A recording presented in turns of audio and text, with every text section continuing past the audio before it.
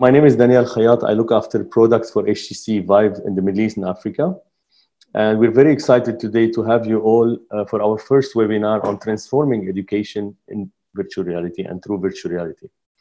I hope that every one of you is safe during this tough time and well seated to embark on this 1 hour informative session. First, allow me to send a big shout to DIC. Dubai Internet City is one of our strategic partner and has been our home as a company for the last decade.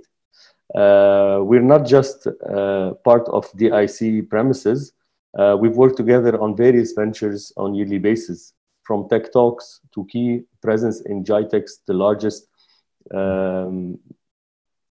IT and telecommunication conference in the Middle East and Africa region, where we launched our new products, where we had opportunity to meet with developers around the region. And I want to thank individually Mrs. Abir Khalid, who's representing Dubai Internet City and who's been pioneer in supporting us on all these ventures. For some housekeeping instructions, since it's a large group and I can see now we've got more than 40 people so far and we're expecting to reach 100 by the end of the session, I will be muting everyone to avoid any background noise, and cameras will not be opened because it will help have a flawless bandwidth connectivity. Our session today will cover 2 short presentations from our speakers, followed by a couple of videos demonstrating some of the educational contents, a panel discussions and Q&A where we open the floor for you guys to ask questions and we can answer them. And for the questions we cannot answer, we will follow them up after the session by personal email communication. By then, I want to ask you please to write the same questions you're going to ask in the Q&A section so we can answer them. I have my colleagues who will be supporting in this while we will be speaking, so we can have a very productive session. With me, I have David Bozetarnik, who's a foundation lecturer for universities for many years and who's been a enthusiast into the VR world, where he'll be telling you about his experience in VR when it comes to education and how a person can give a real case study on how he ventured into the VR experience with education and how he can advise you if you are taking this route in the virtual reality world. Also, I have with me Mr. Steve Bambury, who's a pioneer of VR for education with many years of experience with schools and educational institutions in the regions, and is considered as the VR ambassador for education. Please, I want you to virtually welcome them and allow them to start their presentations. For me, I would like to remind you of the actual social media handles from Instagram at Dubai Internet City, from Twitter at DIC_community, and for LinkedIn and Facebook, Dubai Internet City. If you at some point would like to share some comments, screenshot what you're attending or share what's attending, I believe it's going live on our on their channel from on Instagram. So we'd be happy to also receive any comments. I'll give the floor to David so he can cover the part related to his experience. Okay, hi everybody. Thanks for having me, Daniel. I sort of feel like I'm opening for the Stones here with Steve coming on after. But I teach English Foundations at a college here in Sharjah, and I've been interested in VR for about 2 years now. And so I'm going to talk about how I got into that and how I'm trying to blend my avocation or my interest in VR with my vocation or teaching in the future. Okay, so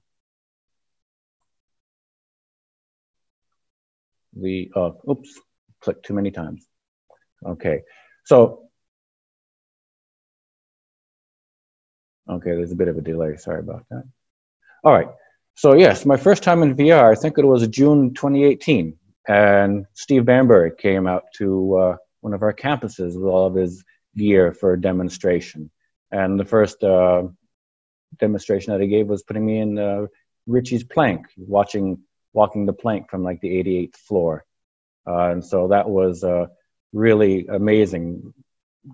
Because before that, I had used a PC to do some VR work. But this was the first time in VR. And it's like scuba diving. You know, until you actually put on the headset and actually get into it, it's completely different. So, you know, intellectually, you know it's not real, but enough of your brain is fooled where it feels very real. Sight, sound, movement, everything except smell. Who knows what will come in the future. But after that, I really started to get interested more in VR. Still didn't have a headset, but I was able to use my PC to attend a number of, a number of sessions that Steve had, CPD in VR. And so I found these quite fascinating, even in 2D. But as an English teacher, I was trying to find how I could make that work for me. I mean, it was really amazing, and I was really interested in attending. But I was an English teacher, and a lot of the guests weren't necessarily teachers. But then one day it hit me. The platform that he was using was Engage. And Engage itself could be what could work for me. It didn't matter what I taught. It didn't matter what the field. Engage was great. Also AltSpace VR and various other social VR platforms that I didn't have to be a developer or a venture capitalist or a famed YouTuber. You know, it could work for pretty much anybody, whatever your field. And when I had that realization, that was like my second aha moment, the first being when I did Richie's Plank. So when I started to understand that even as an English teacher, I could, you know, have this work for me, it was really great. So, click.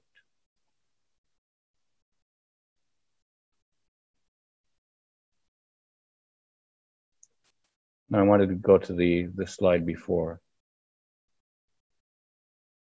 Oh, okay, that was it. All right, sorry about. Okay. Click. Can you? Okay. All right. So as a teacher, technology is obviously very much a part of class, and so I started to also realize that technology and VR, I mean VR and teaching could go together.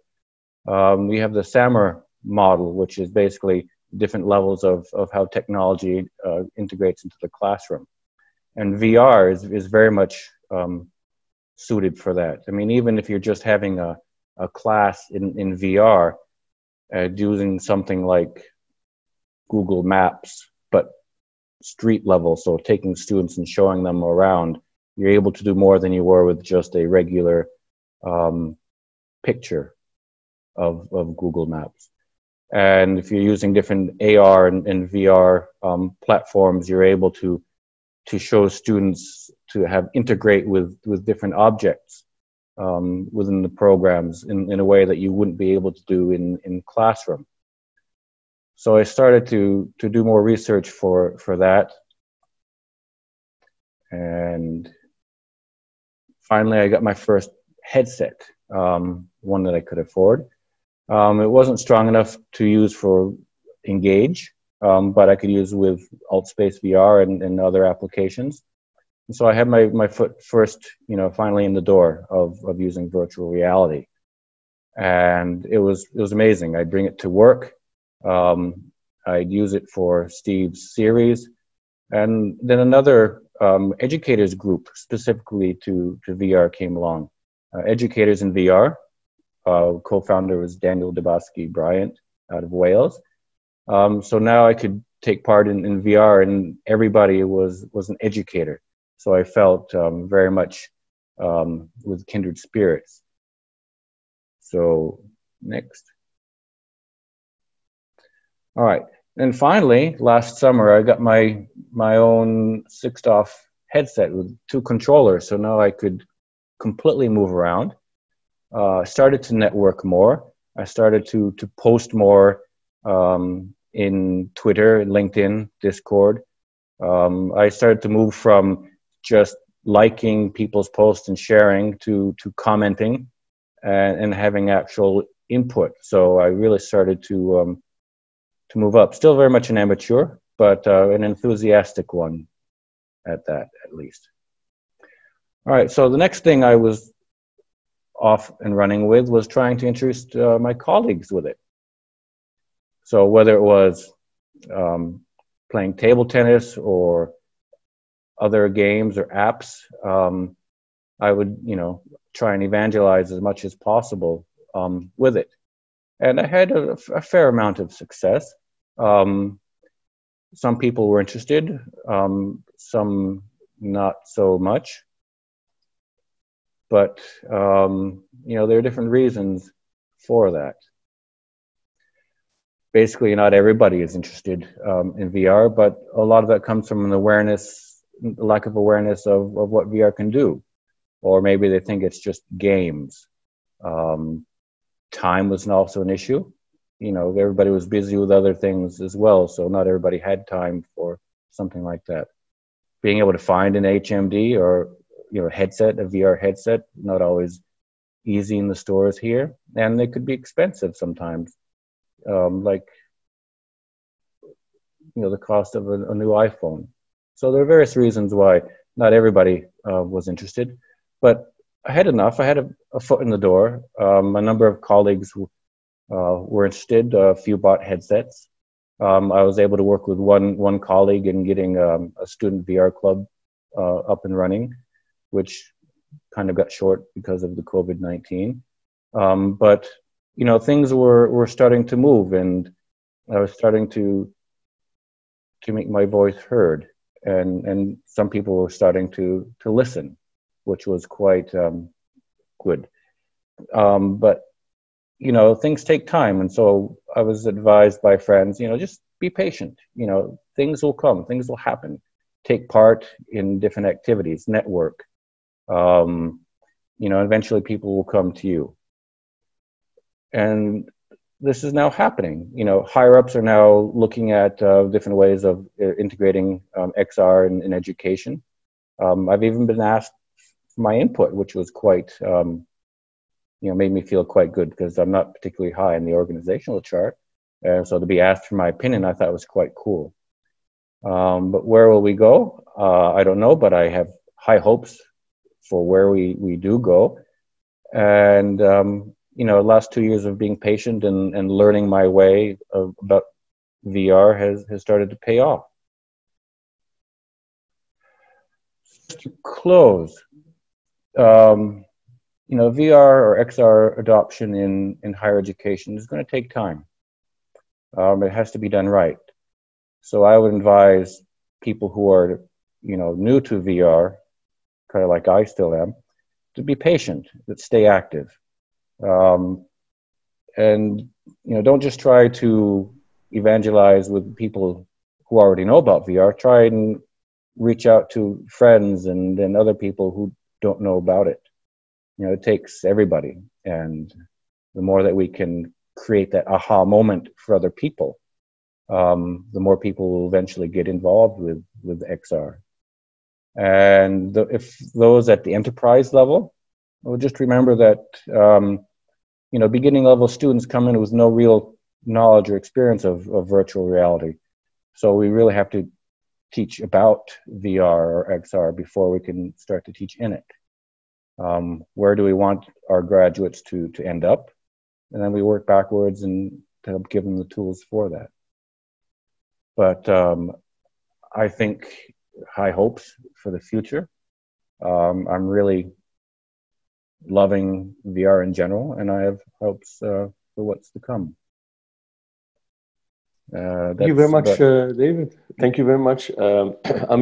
Personally, I met with David more than a year back at his university, and I initially wanted to bring David on board to give a feel to teachers, to students, to graduates, to people who are enthusiastic about this technology, but they don't really know what to expect, and they think this is only valid for people who are tech savvy and people who are really into new technologies. With what David is doing, with what I'm following his posts and his articles and his comments, as he mentioned, he's really contributing back to the community of the virtual reality or XR in general. And this is an example from a person who's genuinely sharing with us his thoughts and how he was able to embark on this journey. We thank you very much, David. I'll come back to you with the Q&A so I can get more from our audience and from few questions that I've prepared after Steve's part. Thank you very much. Okay. Steve, I'll pass on to you. Thanks, Daniel. And thank you, David, as well, for saying that it's like being the lead in for the Rolling Stones. I like that guy. Yeah, so good afternoon, everyone. My name's Steve Bambury.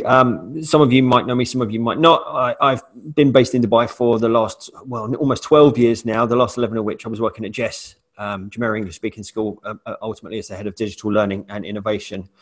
Just before I move on, actually, I've just realized that this photo, this photo of this student here, it's a year 12 student from King Faisal School in Saudi Arabia.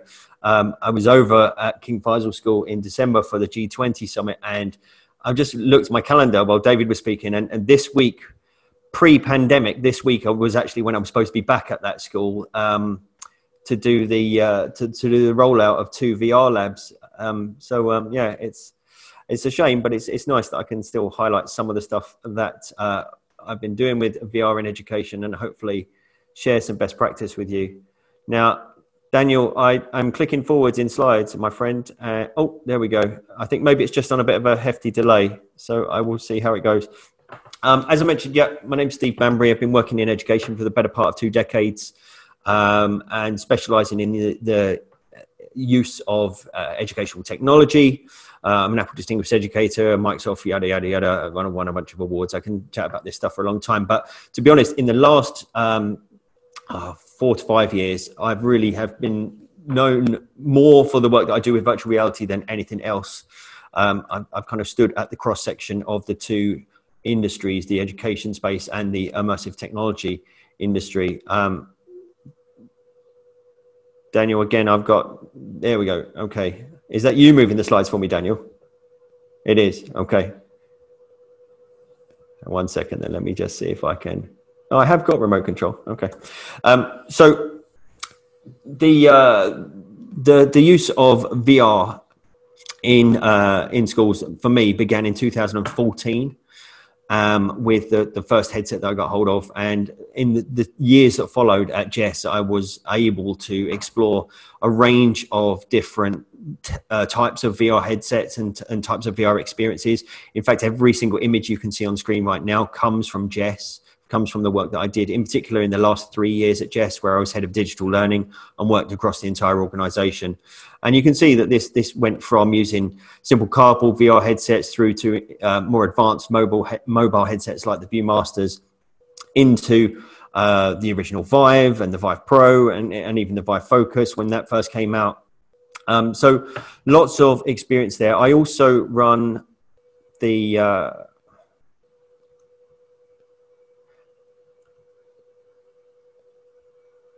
Daniel, I don't know, is this maybe because David's still got control as well or something? I don't know, but it's going to be kind of awkward if I have to keep asking you to change slides.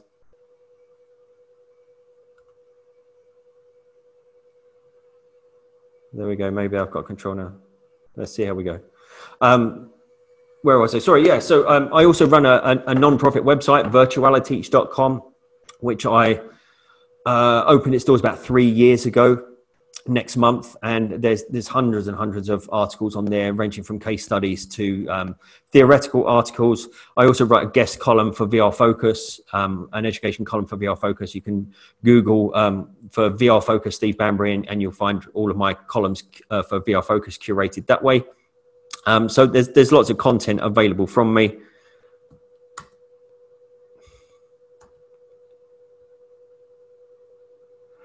As David mentioned, I host the CBD in VR events, the next one of which is actually next week. It's on May 30th. I'm hosting a panel discussion about teaching inside VR with Wendy Martin of holographic frog dissection fame, if you've seen the Victory VR frog dissection app. I've also got Charles Coomber with me, who recently hit the headlines for teaching maths from Inside Half-Life Alyx, and Michael McDonald, who's been doing some amazing work with language learning in VR for the last year and a half or so. And then next month will be the 3-year anniversary event. And I've got a really big name in the VR industry lined up to be my keynote speaker for that event. That will be several hours of free sessions that I'll be hosting towards the end of June. So just keep your eyes on my social media channels, and you'll get an idea of more information about that. As I mentioned, started hosting those events in 2017. Also in 2018, I hosted the world's first global lesson inside VR alongside the co-founder of Pixar, Lauren Carpenter, who you can see on the virtual stage in the image on the left here. This is something where you can see clips from this on my site, as well as a full write-up from the late Chris Long, who was the guy that coordinated the event alongside Immersive VR Education and the UK HTC VIVE team. So there are obviously a lot of headsets. I've already mentioned about the fact that I've used a lot of different headsets in my time already. I just want to clarify that what I want to talk to you about today, I'm specifically talking about what I would call true VR, 6 DOF headsets. I don't want to talk so much these days about 3 DOF headsets, about the Google Cardboards that only track the orientation of the head. There was an interesting discussion on social media recently about this idea of how Google Cardboard, as great as it was for introducing the masses to the concept of virtual reality, it has somewhat poisoned the well, in that it has led to this mass misconception in terms of what virtual reality is, i.e. people now equate virtual reality to 360 media. And if you ask the average person what VR means, that they see it as being able to look around in a video or look around an image, which is obviously the very, very, very tip of the iceberg when it comes to content you can access with an HMD. I referred to it during an interview a couple of weeks ago, actually, as like listening to the radio on your TV. You know, you can tune into a radio channel on your television set, but it doesn't make it a television program. It's still a radio program. You're just using the medium of television to access that media, in this case, a radio show. And it's very much the same for 360 media. Yes, you can access it on a VR headset. You can access it on even the most expensive of VR headsets, but it doesn't make it true room scale immersive virtual reality. And that is really where my focus has been for the last few years. This graphic that you can see here was a redo of my original Depths of VR model, which I published in 2017, and then relaunched this updated version during that G20 summit I previously mentioned that took place in Riyadh in 2019, in December last year. And this, originally when I published this in 2017, it was about trying to understand and trying to help other educators understand that there was a lot more to VR than just 360 media, because the go-to word, especially back then, for every VR app was immersive, that this is so immersive. And there are definitely levels or depths even in terms of the immersion that you can experience within a virtual reality platform. And these do vary wildly depending on the level of the hardware that you're using. That's not to say that they don't all have a valid place within the educational system, but there are definitely greater things that you can achieve if you're using true 6 DOF VR technology.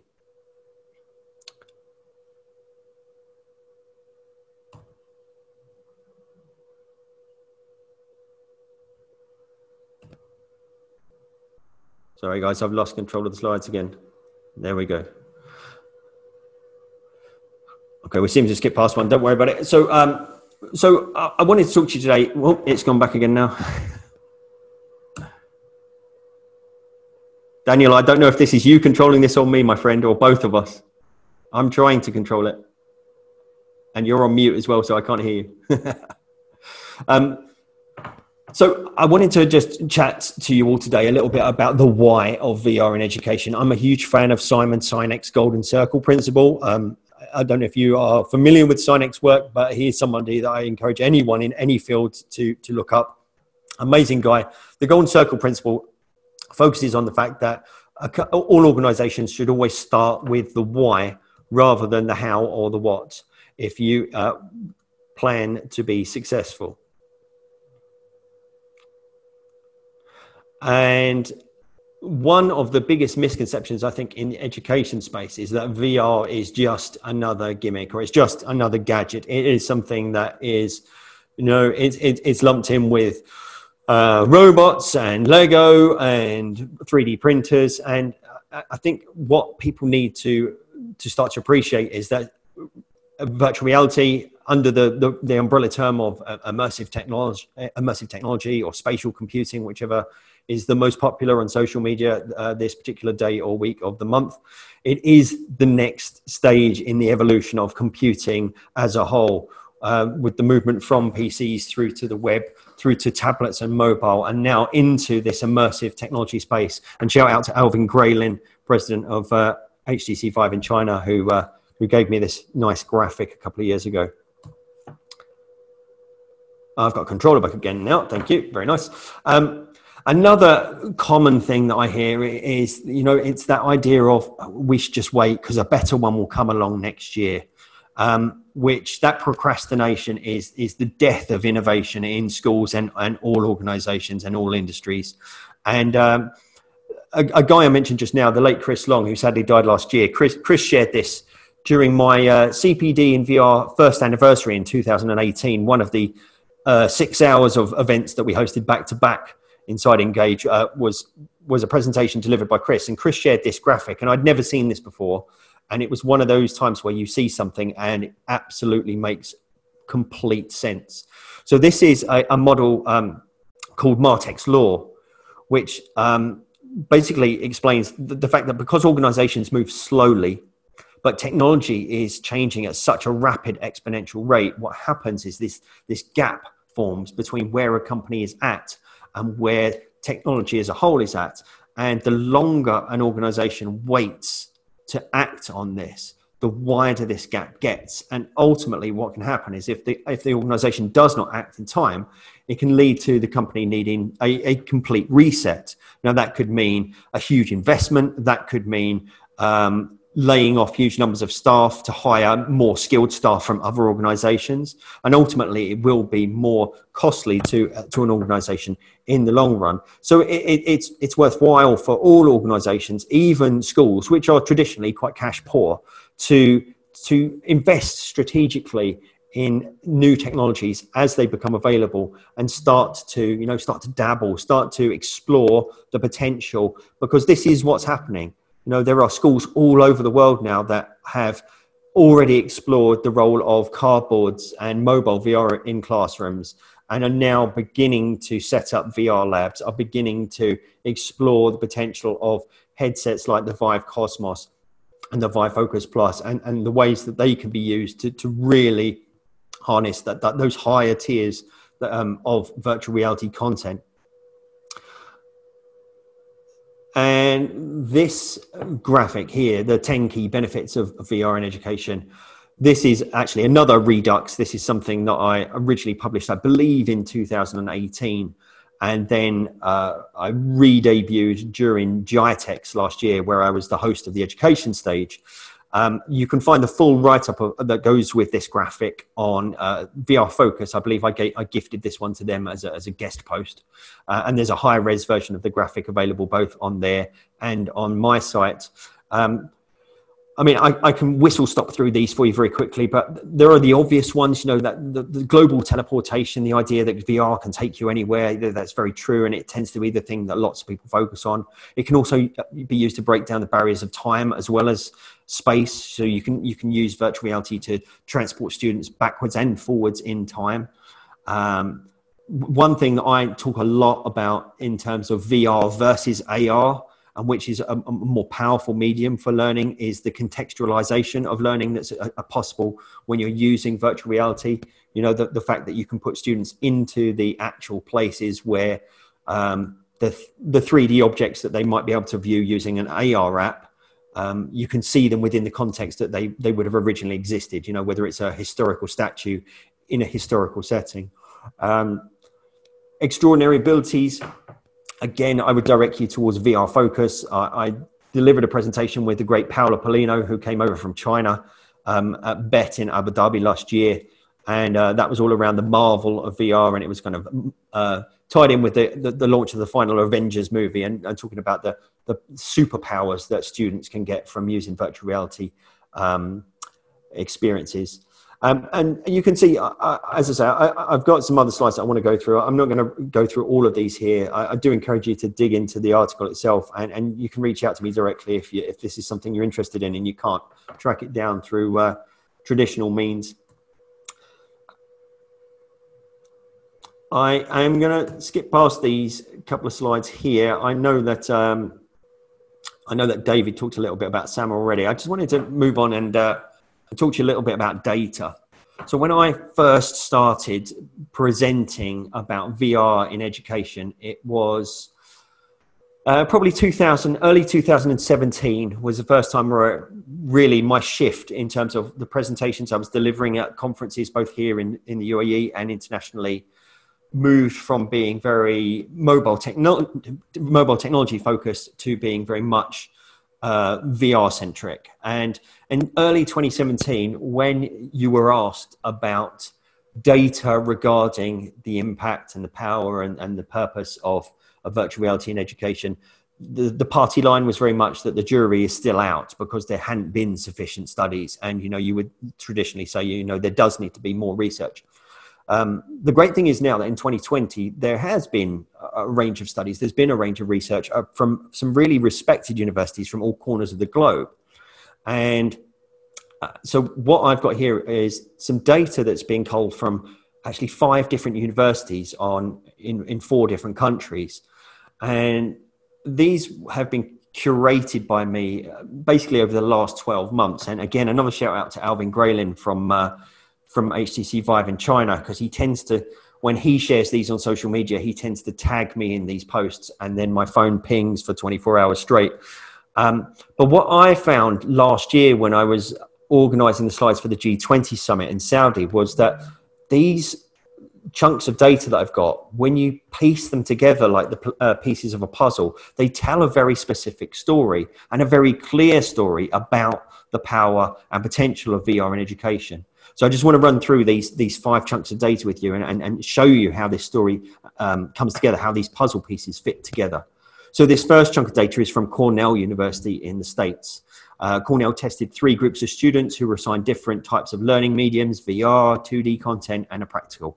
And they found that 78% of students preferred VR as the learning method. Now, my commentary there would be, of course they did. You know, this is a brand new, shiny technology, something different, something they've not tried before. So, of course, yeah, it's engaging. The second piece of the puzzle comes from Warwick University in the UK. So Warwick also did a study with 3 different focus groups, this time using VR, video, and textbooks.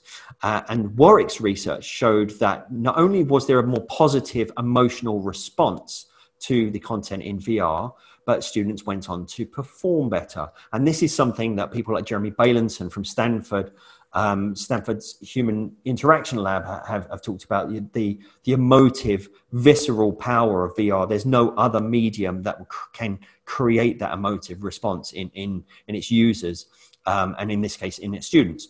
So, you know, we've got a technology that Cornell's data is showing us is definitely engaging for students. We're showing that it has a more positive response based on what Warwick found out, and that led to better performance, which, again, these pieces of the puzzle start to fit together. If students are engaged, if students are happy, they learn. The third study comes from Saga University in Japan. And this was from the end of 2018, I believe. It was around December 2018, if memory serves. So what Saga University did is they actually run some research into how the brain was affected using virtual reality technology. And what their data showed was that concentration levels went up by as much as 6 times when VR was being used for learning as opposed to other mediums. So again, you start piecing the puzzle together. You've got a medium which is engaging and is fun, and it creates positive emotions with students. That's leading to greater levels of concentration. So we've got data coming from America to the UK, now to Japan, and it's all piecing together. Now we hop over to China, to Beijing University, and Beijing University's study last year showed that VR significantly improved students' retention of learning, and that's a real trick. You know, what educators refer to as deep learning is a very, very special thing to be able to achieve. So increased retention in learning, which makes sense using, if you refer back to the data from Saga University in Japan, because their concentration levels were higher. And if your concentration levels are higher, then you're going to retain the information for longer, which leads to the final piece of data. This one comes from Beijing again, but this is from Beijing Foreign Studies University from December in 2019. This was really interesting, and I noticed that there were a couple of, I think, ESL teachers in the group today, so you'll love this data. So Beijing Foreign Studies University, their research showed that VR improved language learning results by up to double, but also improved student confidence levels up to 10 times to actually apply what they had learned. Now, again, rewind through the puzzle here. We've got data from Cornell that shows that students were more engaged by using VR technology than data from Warwick that shows that they had a more positive response and that they were achieving higher. We've got data from Saga University in Japan, which shows that their concentration levels were raised when using virtual reality. The concentration levels led to greater retention of their information, which is the data shown from the first university from China. And then this final piece of the puzzle here showing that not only is the level of information much higher, but the confidence to apply that information is through the roof. And of course it is, because if you have concentrated, if your concentration levels have gone up and your retention of information is much higher, then you're going to be more confident applying what you've learned, because it feels much more deeper embedded within your own mind. I think all of this is best summed up in this quote, and this is my all-time favorite VR quote from the grandfather of VR, Professor Tom Furness from Washington University, guy who's been working with virtual reality since the 60s. In essence, being in a virtual world is like writing on the brain with permanent ink. And I'll tell you what, I'll actually use this moment to reveal something. Some of you may know that I've recently signed a book deal. My first book, Immersive Impact, all about virtual reality and education, is going to come out hopefully just before Christmas. And it gives me absolute pleasure and the utmost honor to say that Tom Furness has agreed to write the foreword for my book.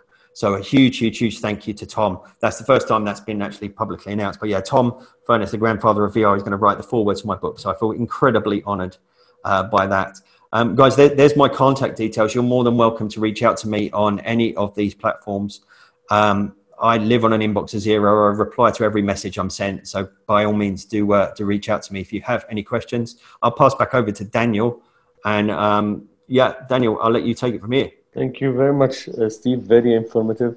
I mean, as we wanted from the beginning, as HTC VIVE and DIC hosting this session, we don't want to talk about the product and tell them about the technology. We want to show them the power of this technology. And there is no best example than education that you and David have shown. I'll be asking you a few questions. Before that, I'm gonna show a couple of experiences on a video that I'll be running to showcase some of the examples in VR, in application, through applications that people can host within their organizations, within their schools, institutions, universities, and some of the examples that you have mentioned in reality. Just allow me to share those videos. So, okay. The first one is from Engage, and Steve talked a little bit about it, and as well as David, he talked about it. And Engage is a platform also partnering with HTC, where it offers content for education.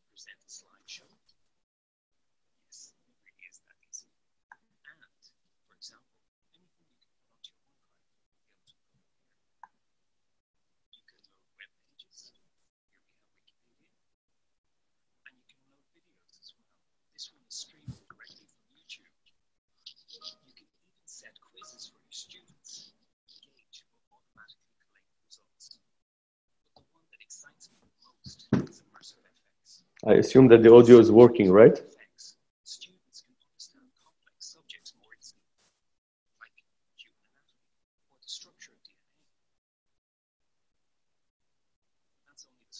Just to confirm, Daniel, we can't see a video right now. Okay, can you see it now? No. Can you see it now? No. Can you see it now? No, sorry. There's no video, right? No.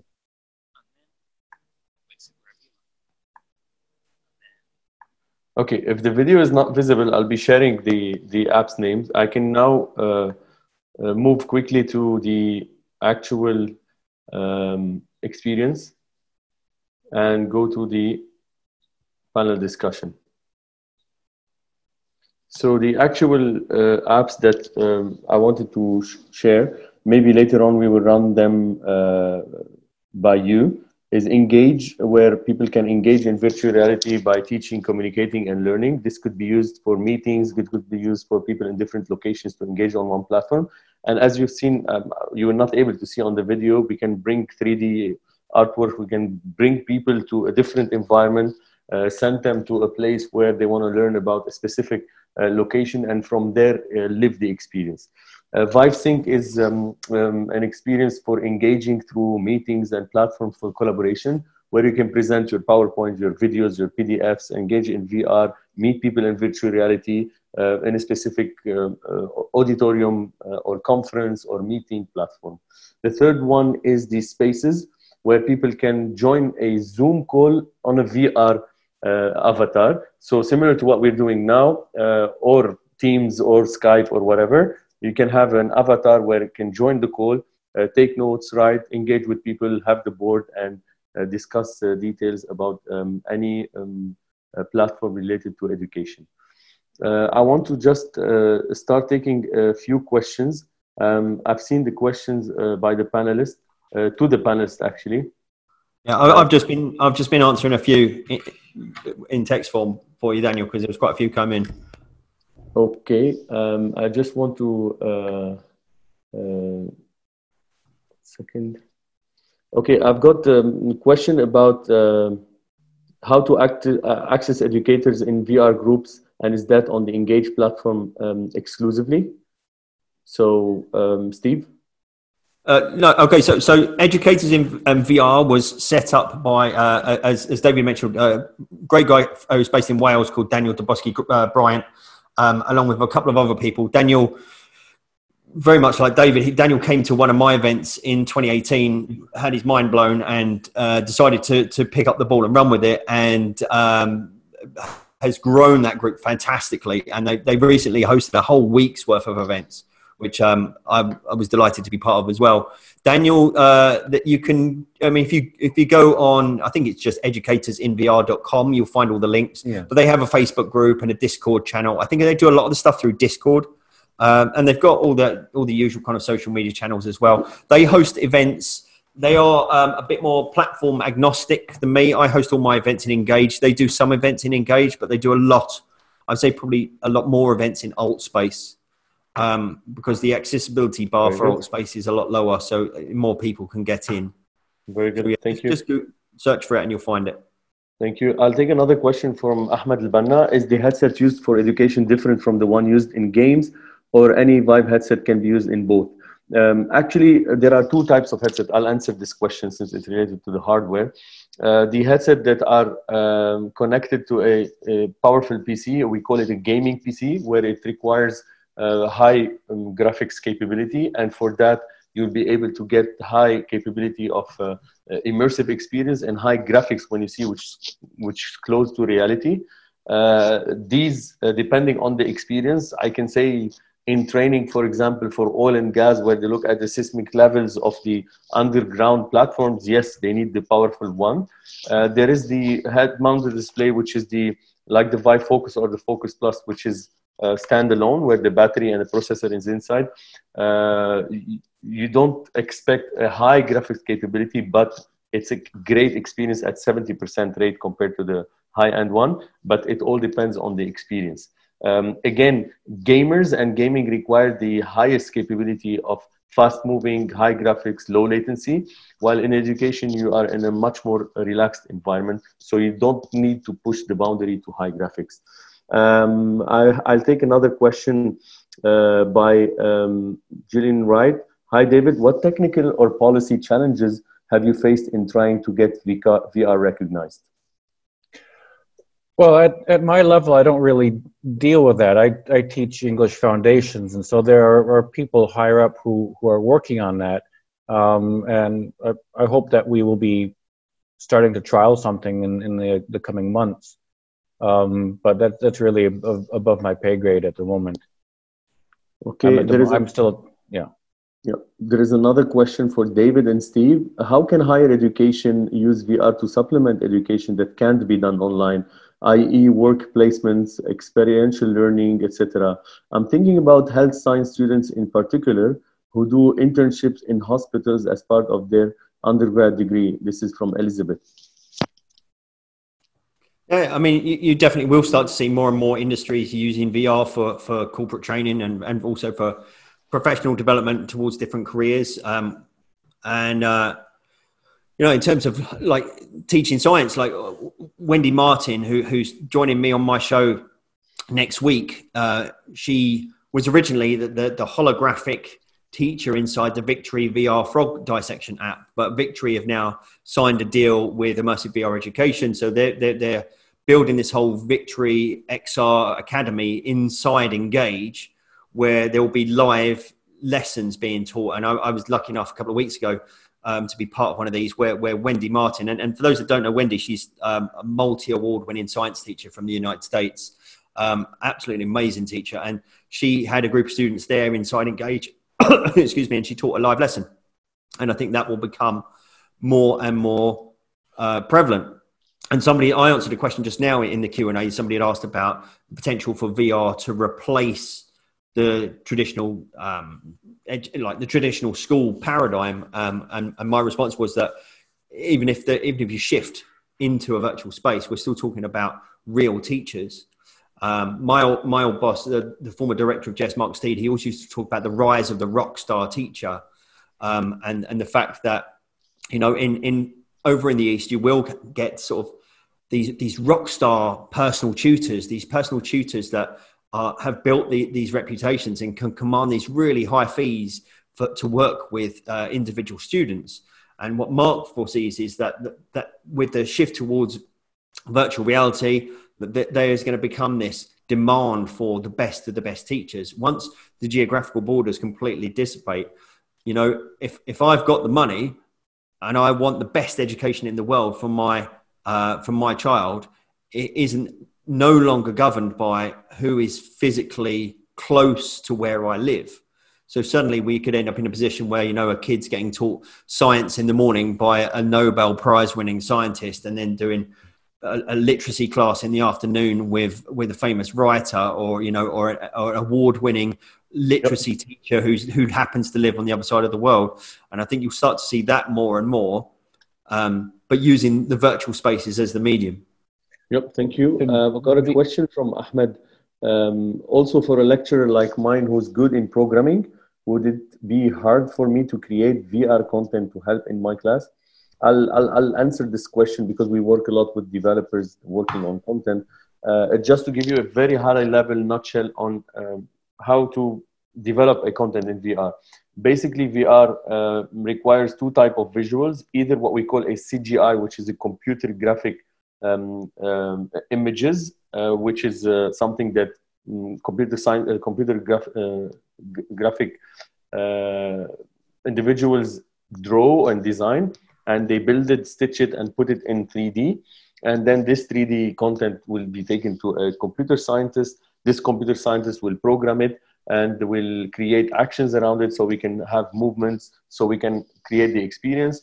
And all this is designed by a storyboard where you, the inventor of the content, have to build it. On the other hand, you can go with a 360 content where it's shot by a 360 camera or a video camera or a drone 360, so which will have real footage. Then again, it will be taken to the graphic engineers and experts to stitch it, clean it, and work it in this sphere. And then all this will be taken to the computer scientists to code it and develop it and get the motions and actions around all this. This entire requires storyboard. So one person cannot do all. We've met people who's got the skills to be an engineer and computer scientist and good in graphics, but it's difficult to get these all these done. I'll take another question also from Amit Rauf, which is he's saying it's a beginner question. What is the basic difference between a Vive and Oculus in terms of software handling? There are within, I also allow myself to answer this because it's also related to hardware. There are different categories of what we call them the products where are in Vive and in Oculus, and there are a few that matches each other. There are a few here and there, which is slightly more expensive, a little bit here and there. I don't want to, I know I work for Vive and I believe these are the best product in the world, but I don't want to get into this comparison. It's not the right forum here, but I can tell you that in general and more or less, they both use the same platform, the same engine, which is Steam VR.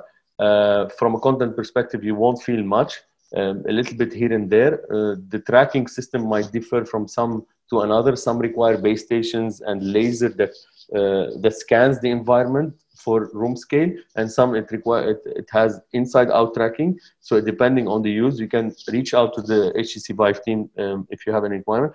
One important thing when it comes to enterprises, institutions, and B2B customers, Oculus and Facebook is not present in the Middle East and Africa region. They are only selling in some retails and online channels, while HTC has a dedicated team with warranty and services that you can reach out to them if you have any questions. I'll jump on that one. Yeah, go ahead. So that is one thing that I would say, Daniel, is that comes up from time to time is as a friction point in terms of VR and education is the confusion that arises over where the content can be found. You know, and I've worked on projects where I've curated educational lists of content because, you know, if you're dealing with iPads in a school, then you know that you get your apps from the App Store, or if you're on Chromebooks, you get them from the Play Store. But with the headsets, it is a little bit different. You know, you can get content. If you've got a Vive headset, you can get content from Viveport. You can get content from the Steam store. Similarly, with an Oculus, you know, that you can get stuff from Oculus, you can get stuff from Steam. And it can be a little bit confusing to educators. I would broadly steer educators away from the Steam store because the Steam store is much more open. There's a lot more inappropriate content on there. I've definitely never let any students loose anywhere near the Steam store. Whereas the Viveport platform, you know, you're not going to find any inappropriate content on there, and you're going to find it much easier platform to navigate in terms of the different types of experiences you're trying to find. And you'll find more educational experiences on there as well. One of the things that I like about the Engage platform is that whatever you're teaching, you have, you know, password if you want, so only your students are going to get in. So particularly in this part of the world, you know, there's much more security for something like that, and that's an important consideration. Okay, I'll take for the next 5 minutes more questions to wrap it up, because I know we're running out of time. I think Mr. Imad has got a question about an issue he's facing with HTC VIVE. I'll get the right team to reach out to you so they can find a solution for you. I don't think it's the right forum here. If we're starting in VR, which headset do you recommend, David or Steve? Well, at the time, what I could afford was Oculus Quest. But for consumers, you know, it's all well and good. But as you mentioned, Oculus doesn't have a presence here in the Middle East. So now I would probably go with the Focus Plus, because there seem to be a lot of options open that HTC offers, and you have a presence here. Thank you. Thank you very much. Another question from anonymous attendee: how can AI be integrated in VR? Again, since it's related to the hardware, I can answer this question. We've got different ways to integrate, and there should be a lot of work from the developer on the actual SDK. One of the examples that I can give, we've got a headset called the Vive Focus Plus Pro I. Vive Focus Pro I, which is a headset that has eye tracking and lip tracking. So whenever the eye is looking in the virtual world, it tracks exactly, and it detects and collects data. So where we consider this one type of the AR, the same applies for lip tracking, where people are speaking in VR. They can see their avatar with their lips moving, and you can extract data and have some integrated artificial intelligence. If you're interested more, you can reach out to us. We can explore this. Another question from Samir. I was excited about VR in the education, and his question is related to content. He's finding that using Unity is very heavy-duty software and not very friendly. What do you know of any software for educators to create their own content, like some wizard type of software and applications? So, what, as a step towards Unity? Yes. It depends on the age of your students. The kind of gold standard starting platform is CoSpaces. So CoSpaces EDU allows you to use a very simple drag and drop 3D space interface to build 3D scenes, which you can then deploy into VR headsets and also into augmented reality. It will work natively on through the CoSpaces app. It will work natively on a mobile VR headset, you know, on a phone inside a cardboard or something. But you can also log into the platform on a web browser that supports web VR, and you can access within a higher end headset as well. So CoSpaces, it tends to be, it's always been my stepping stone towards the harder stuff. There's another platform that's just launched called Zoe, and I'm trying to get access to that literally as of last week, and that very much seems. It's got a plugin for Unity, and it's very much aimed at educators. I'd love to tell you what I thought of it, but I haven't had a chance to go hands-on with it yet. I'm hoping to next week. But it's called Zoe. Zoe okay. VR. Yeah, it might be worth looking into. That probably is the kind of the middle ground then. If it does what it says it does, it'll be the middle ground between CoSpaces and a full Unity development. Okay. Please, I need 30 seconds for the next each question. In your opinion, how does AR have a benefit over VR and vice versa? I wrote a five-piece article, nearly 5,000 words on this in 2018. If you go on my site in the theory section, we need a 30-second answer. 5 rounds of it. VR wins 3-2. That's a spoiler for you. Okay. Just to add to this, from HTC's perspective, our headsets are equipped with cameras, so you can mix VR and AR and win both and have both worlds as a mixed reality.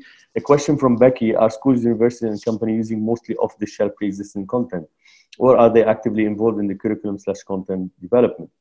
If it's the latter, how do they balance the cost and time sensitivity of creating VR content quickly, hiring and developing in-house versus partnering with a vendor? Not many schools actually partner with vendors right now because we're too early in the life cycle of VR for most schools. If you're creating, I mean, you can go into a free platform like AltSpace and create worlds in there for nothing. You can use CoSpaces and create worlds for nothing. You can use Engage and create spaces for nothing. So I think those free tools are what schools are accessing right now. If they're already at the place where they're creating content, they're creating it in those mediums, so it's not costing them a penny. Quick And one for a lot of platforms. Oh, sorry. Go ahead. Well, in a lot of the platforms, for example, Engage or even Altspace, you can use your own media in those environments, whether you have a PowerPoint or a YouTube video or whatnot. So even those who can't code can still use it as a classroom environment and present pretty much the same media that they would if they were teaching face-to-face. Quick one for Steve. Ziad Hani is asking, can he join your live panel session next week? Yeah, I think there's space left. They tend to fill up quite quickly, but I think there's still a couple of spaces left. If you just look on my social media channels, you can always find the links to the panel discussions. And I dropped a link to it in about 20 different VR and education Facebook groups last week as well. So you find the link, or just reach out to me directly and I'll give you the link. Or just go on the Engage website and you'll see under the events, you'll see it listed there. Okay, another question from Ahmed. When do you expect this technology to be available for, let's say, most people, and it will be really available to all, not only certain users? Mass adoption? Yep. That's a $64 million question, isn't it? 5 years, within the next 5 years. Okay, from Megna, beside education, where do you see VR playing a massive role, having a massive impact, especially in the post-COVID world? Which industries? Training, we can say for sure. Training, definitely. Real estate, conferences, and those types of things. Everything, really. I'm trying to think of any others. I'm going to choose a couple of questions to end up with, and then the rest we will answer individually. Can VIVE build a VR human dissection lab in which both instructors and students can see the same thing at the same time? A live dissection lab? Yeah. Dissection, this is misspelled, yeah. That's basically what Wendy Martin did with us inside Engage last couple of weeks ago. So yeah, as long as you're in a multi-user space, that's definitely where we're headed. And what was that app that you had me use on the was it GITEX the other year? Where it was 3D organ heart? 3D organ. Yeah. Share care, yeah. 3D organ. Last question to David and Steve. I attended a CPD in VR event in the Engage platform. Could I also use the platform to present PD to classes who may or may not have the headsets? Yeah, you can access in 2D mode. You don't need to have the headset. So there'll be a bunch of people in the audience that are there just joined on a computer screen, and you move around using the WASD keys like you would on Minecraft or something like that. Well, obviously, it's not as immersive, but it still gets you in the door. Well, that's what I was doing for the first year until I got my first headset. Yeah. You can pretty much do everything except you can't raise your arms because you got no arms to move. Yeah. But other than that, you can present from a computer. It's not as immersive, but it's a good start and it's a good feel, particularly if you don't have a headset yet or you don't want to invest in one yet. Start off with 2D. It's a great way to start, and I think a lot of institutions might look to that as an initial start because it saves money as well. I mean, everybody's got computers, but not everybody has a headset. Great. Thank you very much for all of you who attended. Again, a big shout to Dubai Internet City for hosting this initiative. As you can see, loads of questions, a lot of interaction, great speeches from both David and Steve. We're very honored to have you guys. Thank you very much for your time. And hopefully we'll have other sessions and other meetup with you. Have a great day to everyone.